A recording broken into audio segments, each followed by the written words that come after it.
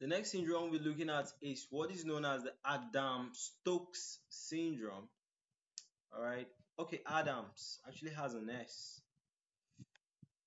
Adams-Stokes Syndrome. Now, this syndrome is something that has to do with what? Fainting. All right. And it's due to some problems in the heart. Okay. So the patient has a recurrent episodes of fainting, and if you trace it, the problem is from the heart. Okay. So Adams-Stokes syndrome is actually a medical emergency. It is defined as what? There is a recurrent episode of fainting, that's syncope, or there is near syncope.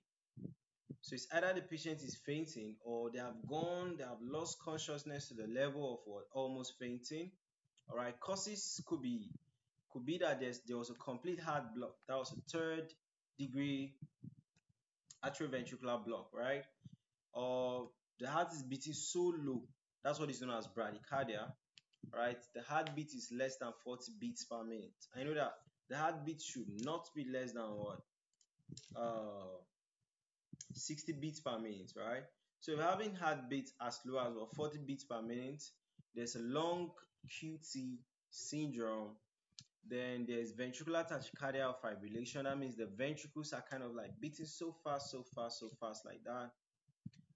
There's cardiac conduction system disease. There's hypertension. There's hypothyroidism. All right. There's what? Electrolyte imbalances. All of this come together to actually define what is known as what? A Stokes syndrome.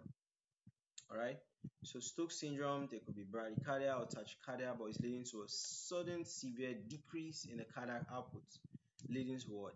Fainting episodes. So the first symptoms that you always put there is what? There is recurrent syncope or near syncope. Either the patient has fainted or has nearly fainted, right? There's dizziness, there's lightheadedness, there's confusion, there's seizure-like activity, there's pallor, there's bradypnea or apnea, all right? There's hypotension, all right? Check the blood pressure is very low and all that.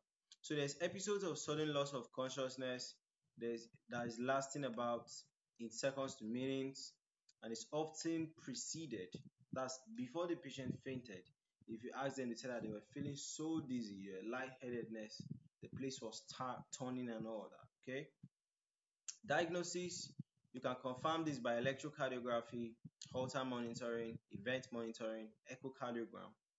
Then electrophysiology studies. You're trying to look at how the impulses are being conducted in the heart. Okay.